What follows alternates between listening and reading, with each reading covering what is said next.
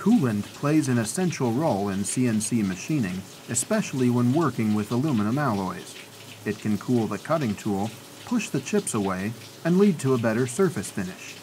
In today's video, we'll be learning how to mix makeup coolant for our Haas CNC milling machine and test the coolant concentration. Let's review the lesson objectives. By the end of this video, students will be able to interpret and understand a coolant manufacturer datasheet, mix coolant in the proper proportions using the proper technique, measure the coolant concentration using a portable refractometer. Start by filling a bucket with filtered, distilled, or deionized water. Under no circumstances should you ever use tap water in a CNC milling machine. The minerals in tap water can cause severe rust and damage to precision machine and tooling surfaces. Next, we'll pour our coolant concentrate into a measuring cup, being careful not to spill. Here, we're using Trim Microsol 585 XT from the Master Chemical Corporation. It's an excellent coolant for most machining operations and can last years while keeping the machine clean. The specific amount to pour depends upon the manufacturer's concentration recommendations. Let's take a look at the datasheet. The recommended concentration for moderate-duty machining is 7 to 10%. We have added about 8 ounces of concentrate to about 2 gallons or 256 ounces of water, resulting in a concentration of about 3%. Typically, when mixing makeup coolant, we create a mix of between 2 and 4% to maintain the proper concentration in the machine. This is because over time, it's really just the water that evaporates from the machine, along with some coolant residue carried out on chips. Never add only straight water to the machine, since it won't find enough free coolant molecules to bond with, leading to rust issues.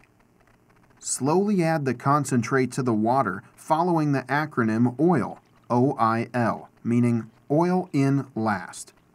Never add water to the concentrate as it will not properly mix. Pour the concentrate slowly while stirring to ensure a consistent solution. Here, we're using a piece of scrap aluminum with various size holes, which works very well for mixing. Pour the coolant mixture straight in through the door of the machine, taking care to avoid splashing.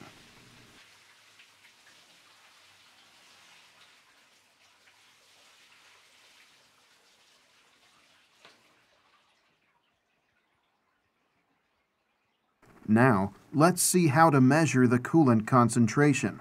We'll use a tool called a portable refractometer. The case includes droppers for collecting a coolant sample. Adjust the flow control valve to about a 45-degree angle to provide a slow flow rate. Turn on the coolant from the control panel and let it run for a few minutes to mix in the machine before taking a sample. Use the dropper to collect a sample of coolant.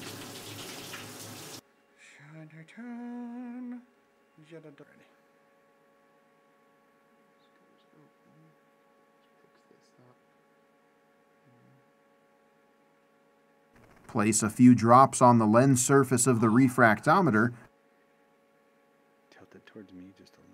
and close the diffuser plate. Give it a few taps to ensure uniform coverage without air bubbles. Hold the refractometer with the eyepiece to your eye underneath a ceiling light. Notice the blue and white colors across the gradient scale. Where you see the separation between blue and white colors, that's the coolant concentration. Here, we read about 7%. Make a note of your reading. Referring back to the data sheet, we see that the manufacturer indicates a refractive factor of 1.2.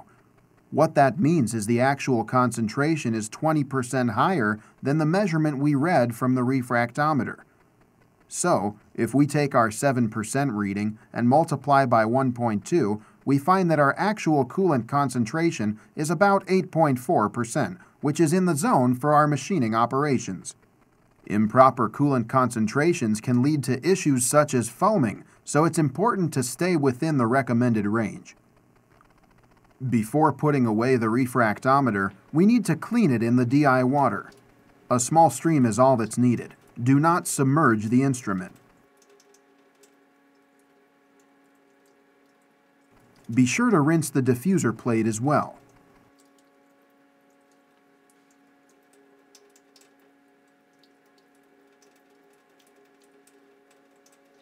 Flush the dropper several times with DI water to clean out the coolant mixture.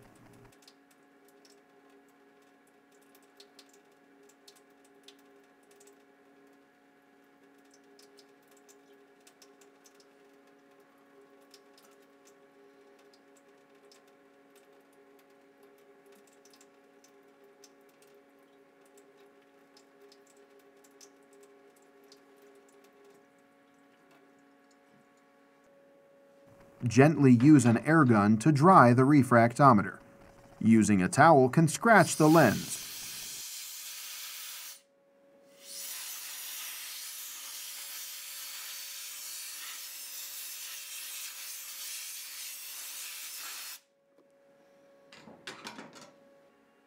We're rolling. Place the refractometer back in its case and return it to its storage location. Good.